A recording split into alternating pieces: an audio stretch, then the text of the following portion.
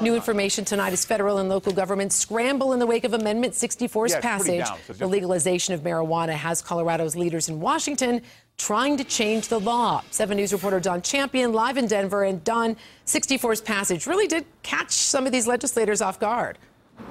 And Teresa, now members of Colorado's congressional delegation in bipartisan fashion are calling for, at the least, an understanding similar to the one that allows medical marijuana dispensaries like this to remain open. The haze hanging over life after Amendment 64 passage could soon clear. For whatever reason, I don't think there was a contingency plan. Congressman Jared Polis telling 7 News he thinks the marijuana vote caught leaders in the nation's capital by surprise.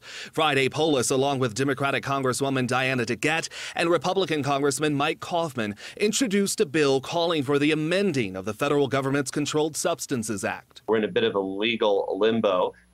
Where we have to, before this gets certified as part of our Constitution in January, hopefully provide some degree of certainty. The bill would amend the act preventing federal law from trumping state law when it comes to marijuana. What is at risk is federal DEA agents could arrest Coloradans who are simply following our state law. Showing even more concern over that, Polis sent this letter to the Attorney General and head of the DEA, urging them to respect state marijuana laws. Signed by other lawmakers from Illinois, Washington, and California, Polis called it a smoke signal of the times. I do think it's about time. I mean, I think the policy is finally catching up with where the people of Colorado already are.